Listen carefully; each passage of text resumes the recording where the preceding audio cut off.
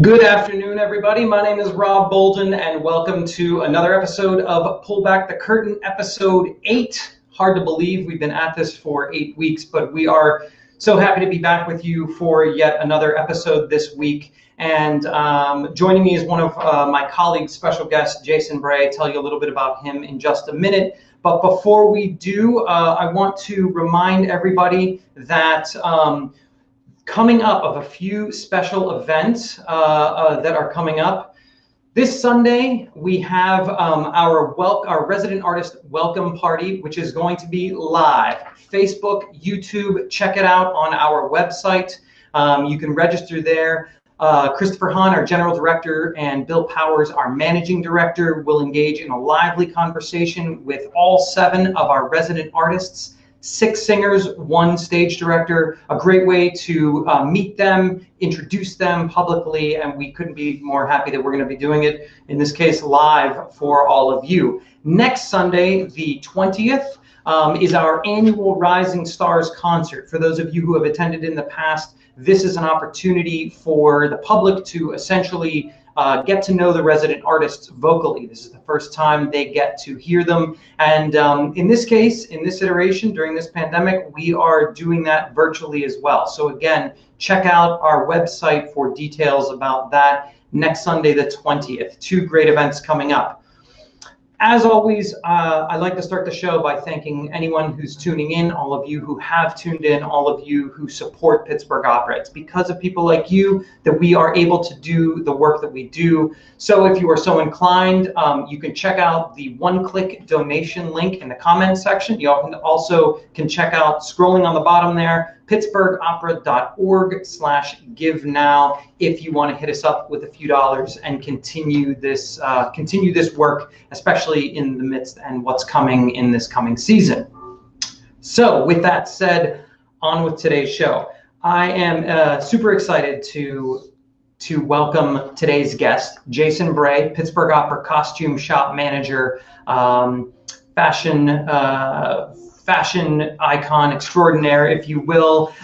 Those of you who the people who grace our stage are often, it's because of Jason and his excellent team in the costume shop that they look so good. But Jason, not just a costume shop manager, but also a designer in his own right. And he has been a part of Cirque du Soleil, Blue Man Group, Harry Potter as part of the Universal Studios experience. He's been all over the world, and I'm thrilled to have him with me today. So I'm going to bring him into the stream, welcome him to Pull Back the Curtain today, and it looks like, there we go. Jason, can you hear me?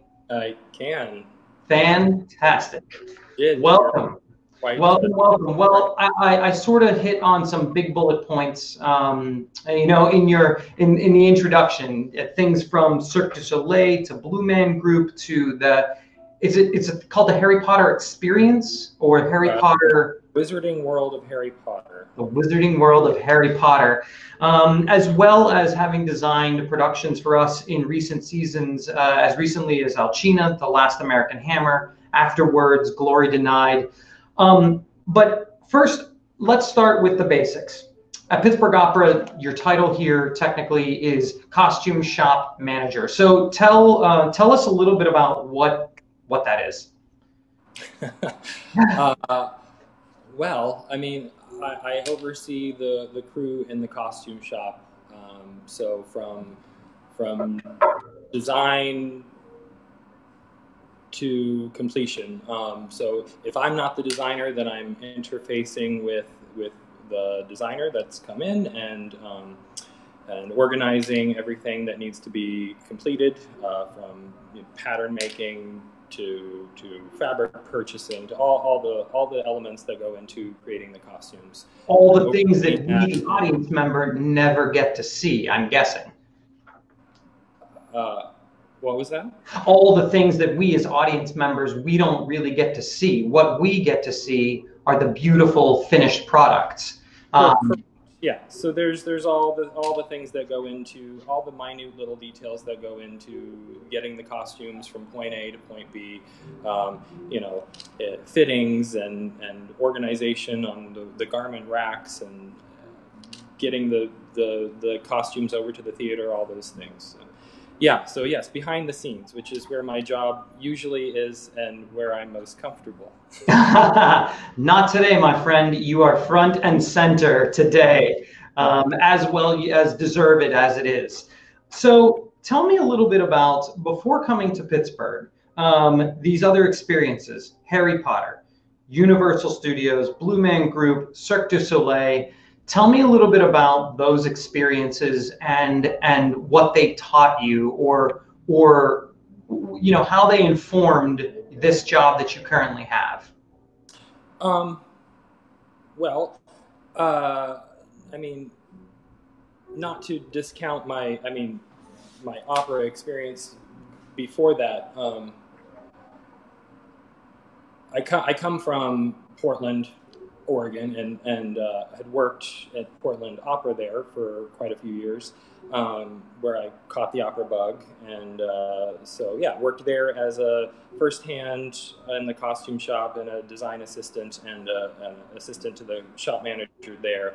But then also worked quite a few years at a company called Michael Curry Design for a designer named Michael Curry, who is most famous for designing Lion King on Broadway with Julie Taymor, and several other actual opera productions as well, including there's a Magic Flute production for the Met, and one of my favorite productions was a Julie Taymor Oedipus, which was done at a opera festival in Japan, starring Jesse Norman as Yocasta. Oh, wow. One of my favorite pieces. Anyhow, so yeah, caught the opera bug, was able to then go on and work at this other place, who he's contracted a lot by, as we mentioned, Disney, Universal Studios, Blue Man Group, as you mentioned, Cirque du Soleil, all sorts of Las Vegas institutions, and the Olympics and the Super Bowl, and anything that requires a grand spectacle, Michael has his hands in somewhere at some point. So yeah, that's where I got a taste for the over-the-top and large, lush budget theatrical world. Your question, how does that inform my job here? Well, I'm after having worked in opera and other theatrical companies with costume. And then going on to this other, quite bizarre engineered experience, I have sort of a unique knowledge of like, say, with a show like Alcina, how do you put antlers on top of a performer's head, or how do you make a crown light up, or that kind of thing. So that's kind of how that informs my design currently, is that I have that in my wheelhouse and I get to pull it out occasionally. I would think that being an opera or stage designer in some cases, as you are, but having those other experiences on a more grand spectacle would do just that. They allow, I don't want to assume, but they allow your imagination to think outside the box, probably in some ways more so than maybe others along the way, because of you've seen kind of what's absolutely possible, and then what you can bring to the operatic stage. Would that be a fair assumption? Yeah, I would say that. Yeah.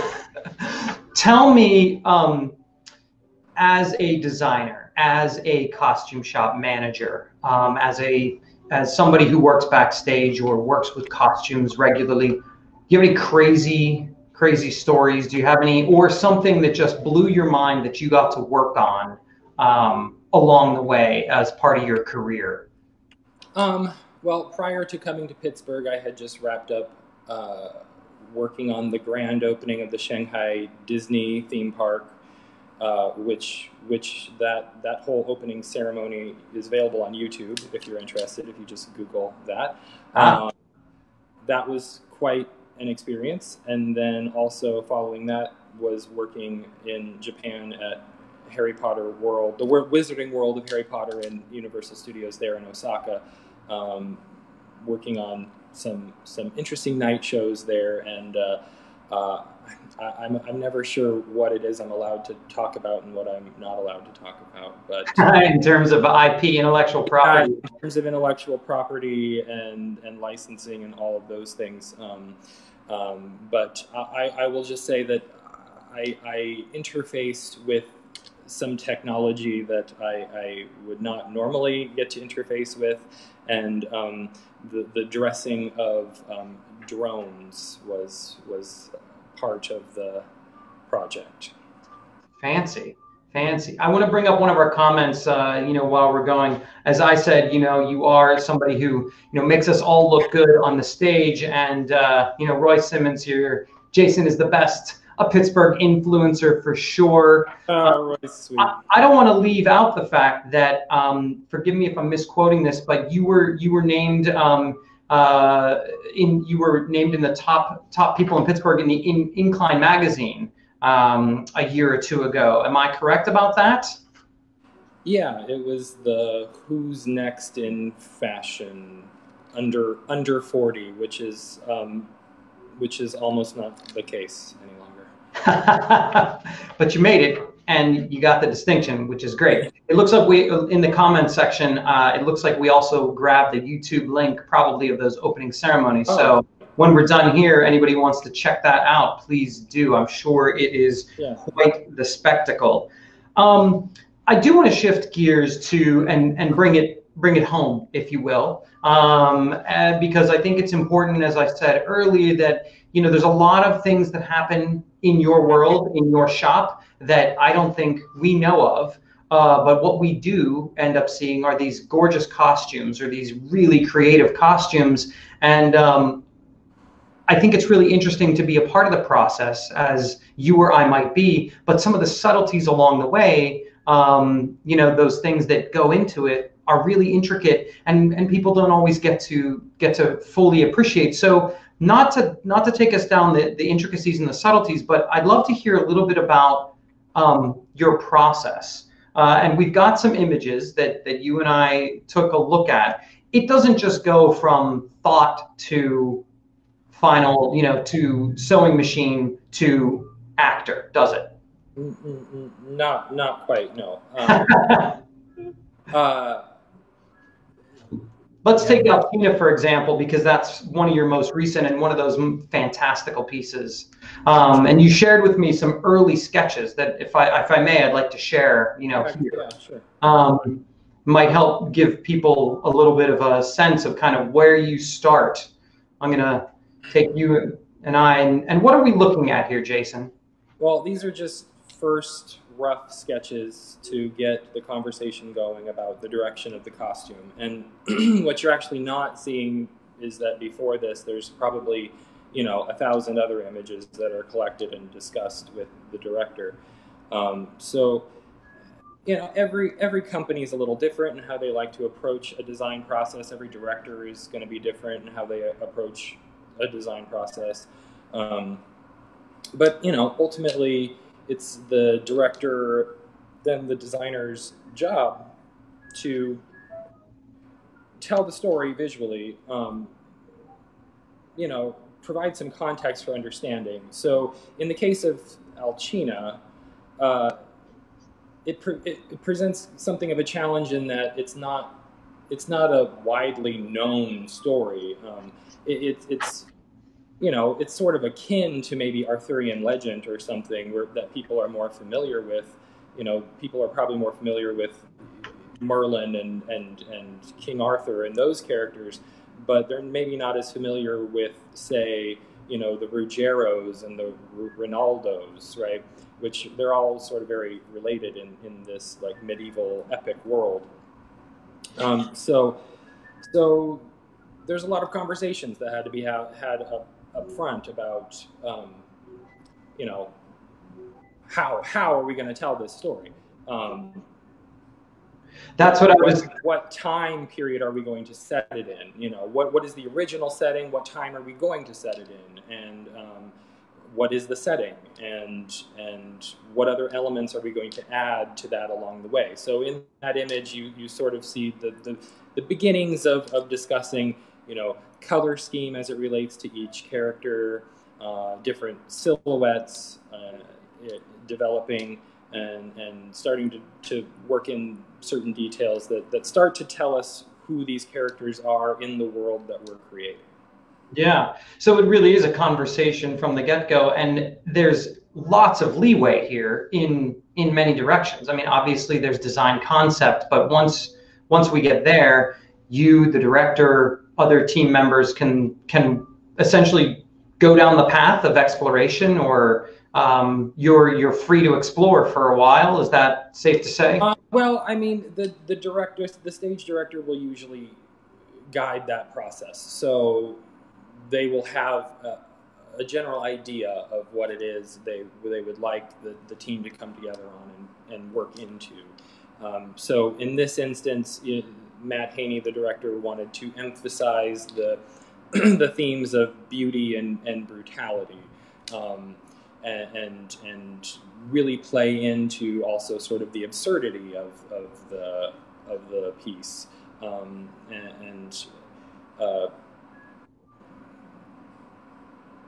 yeah, I mean, we have the challenge in a small show like that of it being quite truncated, right? So the show's reduced down from how many hours is Alcina, 3 to 4 hours normally, down to 90 minutes or less. Characters are removed, you know, whole chunks of storyline are cut. So we're left with how do we convey this story with just these, you know, 6 or 7 people, and that's where a piece like Alcina is really great, because it is a fantasy piece, and you can go in so many different directions and sort of go over the top in order to really show you who this person is, because we're not getting the backstory. You know, Alcina kind of lands right, you know, in the center of a great epic that spans many different tales and involving these different characters who are all related somehow, and who people of the time when the opera was written would have been maybe more familiar with. But so we're discussing, you know, how do we show Alcina's progression through this, you know, and how are we showing that Ruggiero is under a spell, and how are we showing that Meliso is this wise guide for Bradamante, and all these issues that. Well, let's take a look at a few of these things. So we saw the initial sketches with some patterns that might have made it to it, but let's take a look quickly at, you know, from there we jump to some more colorful renderings. So we get something like this, which is a rendering of Ruggiero, and then from there we get this beautiful production photo, and you can see the progression. Tell us a little bit about that. And you mentioned earlier the sort of light up crown of Ruggiero. Yeah. So for Alcina, Ruggiero was sort of my keystone character, and sometimes designing a whole show can sometimes be really daunting, especially if there's, like, you know, a whole chorus and all these extra moving parts that we don't typically have in a small Kappa show. But with a world that's so vast, like this world of Alcina, I found it helpful to sort of pick a character, a very central character, and the whole opera really does revolve around. I mean, the title character is Alcina, but the character that this whole story revolves around is Ruggiero, and the reason everybody's here is because of Ruggiero, because he keeps running away from Bradamante. So I chose Ruggiero to sort of design first and get a feel for where I wanted to go in terms of the aesthetic. And so so Ruggiero sort of becomes the keystone. So he really didn't change a whole lot from start to finish, but yeah, you mentioned the crown, and that's where we come into, you know, the director and I had lots of conversations about how do we show physically, visually, when Ruggiero is under the spell versus not. And so the idea of having this crown that was present and then not present after the spell is broken, and there was all this concept around alchemy that had to do with Alcina being sort of the central character on her island, and the magical people on the island representing different alchemical elements. So we had Alcina representing the element of air and her bird attendants that. Well, let's bring her in actually while we're talking about her, so we can have a quick look. Let me take Ruggiero out of here. Now, Alcina, as we had discussed earlier, there was an initial rendering, which is this first one, darker, but we ended up in a rendering that looks sort of, that got lightened up, is where we are. And so sometimes there's a pivot during the process, right? Right.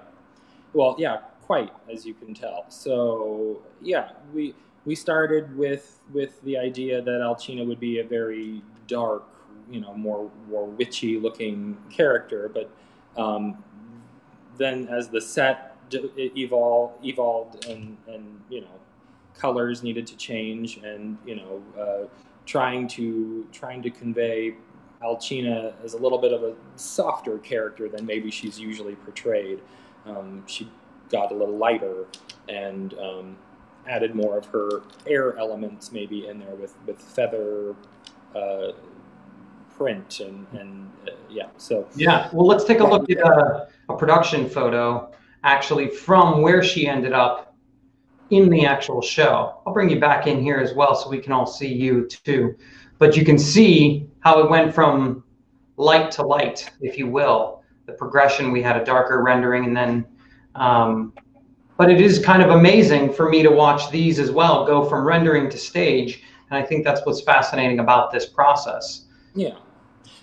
Yeah, and you know, the progression of her too had to do with tying her in with her sister Morgana, and yeah, so who was representing the element of water. So we had to somehow tie in air and water, and Orante as the earth and the hunter, and all these. Speaking of Morgana, fun. We've got this one last image we have of her, but this beautiful rendering. There she is. Yeah. And then we have this show production photo, and there she is there. There she is. Yeah, so, you know, conversations around a character like Morgana is like, well, how do we portray her as kind of a dingbat, really. I mean, she's a bit of a dingy character, but you know, she's a very sympathetic character as well. So they're just trying to work in, like, how do we show this element of water that we want her to represent? How do we make her sort of this slightly more promiscuous, a little bit dingy character? So yeah, so she's kind of in her underwear and in a bit of a mermaidy costume. I'm going to take the rendering out so we can have a little closer look at the production photo. But there she is, lovely Natasha Wilson. But it really is a ride from beginning to end, and a really big collaborative process. And once, you know, I would venture a guess. Yeah, no, and to that point, you know, part of what makes me uncomfortable about such grand introductions is that, you know, it is such a collaborative process. And what I really did want to mention is, especially in this industry, I know it's sort of a universal truth everywhere, but no one is an island unto themselves in this industry. Right. The immense amount of number of people in different departments and different teams and labor unions that go into producing something, you know, in a place like Michael Curry Design, like I certainly cannot take full full credit for a lot of my work. I mean, even over my whole career, I can only really take credit for a small percentage, fully personally. But yeah, and I think it's also important to note, we are sort of fortunate in Pittsburgh that we're able to go ahead with some productions, but all those people that we mentioned, all of these teams of people in different companies all over the world are many of them out of work at the moment. So yeah, we are fortunate to be forging forward here. Agreed. I think that that's a really good point. So I'm really glad you brought that up, because it is a really good point that, while you may be costume shop manager or in some cases designer, it really does take a team. We have a team here at Pittsburgh Opera that accomplishes these renderings, these drawings, that gets them, from page to stage, if you will. And to your point, and it's a great one, we are very fortunate in the current climate that we are able to move forward and to progress and present a season this coming year, especially in light of everything. So I think it's great, a really good point, and I appreciate you bringing that up, and yeah. Certainly not lost on anyone. And speaking about the season in brief, we've got 4 productions. You are sort of designing or overseeing design for a few of them. Is that correct? Yeah, I'm the resident costume designer, I believe, for, as far as I know, the first 3 productions. Yeah, Great. and we'll be managing, of course, the final. Can you tell us anything about any of them? Maybe the first one, a few tidbits? Sure. Yeah. So, and speaking of collaboration, that's a great segue, because I have the great pleasure of working currently with stage director Crystal Manage, who's just one of the best collaborators, and that really is one of my very favorite parts of this job, is the collaboration. But yeah, so Cosi fan tutte, set in 1918 during World War I. So we're able to work in the fact that the singers are masked on stage, and yeah, and the setting. So yeah. So Crystal has decided that we're setting it in that time period, and we're not changing the national setting necessarily. We're still in Italy. But we are in a munitions factory in World War I.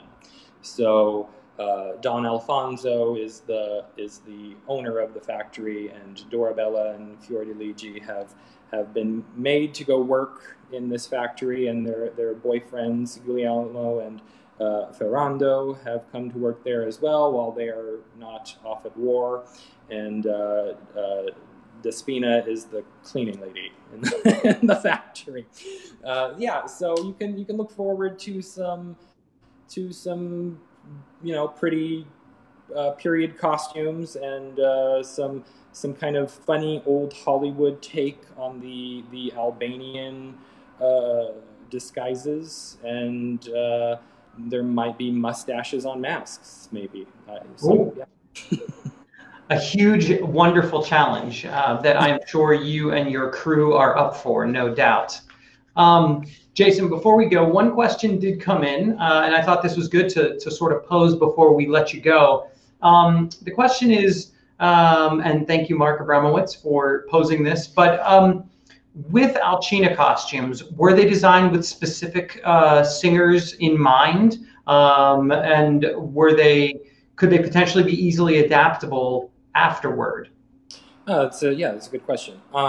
Well, yes, we do know the cast beforehand as we're designing, because I mean it is a resident artist show, so we do try to design specifically for them. But yeah, theatrical costumes, opera costumes are typically made in such a way as to ensure longevity and reusability, because productions are quite expensive to create from scratch, which is why so many of our main stage productions, we consider that a rental, right? So we would be getting a whole package from another company and altering to fit our purposes. So yeah, that's ultimately, it's a funny story, ultimately how I got really involved professionally in theater. I started in a fashion design program, but I was working in the costume shop on campus, and I started sewing like a costume person instead of a couturier, and got in trouble in my fashion classes and decided I liked costume better, and that's really how that happened. The rest is history, as they say. Yeah. Right. Yeah. Well, your pivot into that, or your getting slapped on the wrist, is our gain. Certainly, to have you not only part of the industry, but certainly part of Pittsburgh Opera. And we're glad you're here. And the work that you do is always great. And we're looking forward to several more shows this season as well. So, Jason, thank you for taking a little bit of time out of your day. I know that the costume shop is open, and you have all started working and getting ready for the season. So I know things are kind of getting into full swing. So again, thank you for taking the time today and hanging out with us for just a little bit of your day. No problem. Yeah, we're all masked and socially distanced down there at our respective workstations. Yeah, I can imagine. I know, as we are up in the main office and coaching studios and all of that. So. But thank you so much, Jason. It's been great talking to you and adding some of that insight. And now all of you out there in the world who come to see our shows have a little insight into what all those details are that you might see and might not know what are, but know that they were thought of in depth by Jason, his team, his collaborators, directors, other designers. So yeah, Jason, thanks so much. Appreciate you being here today, and I'll see you soon. All right. All right, be well. Bye. Well, indeed, thank you, Jason Bray, for joining us. It's been a pleasure. It was a pleasure chatting with him, as it is all my guests. And I hope all of you did get a little insight into all of the detail work that goes into those costumes. We're very fortunate, as Jason said, that we are able to present a season, and he and his team are working to get that ready in the upcoming season, and we can't wait to present these pieces for you. Just a couple of reminders, as I said at the beginning, this Sunday, if you are so interested, you can join us for the Rising Stars welcome party. Please do tune in. Christopher Hahn, Bill Powers, asking lively questions of our 7 resident artists. And then next Sunday, the 20th, we have our Rising Stars concert. The first time you'll get a chance to hear some of these incredible young singers live streamed.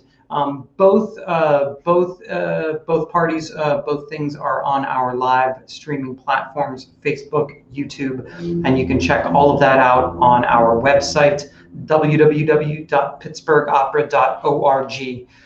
Thank you again for joining me for another episode of Pull Back the Curtain.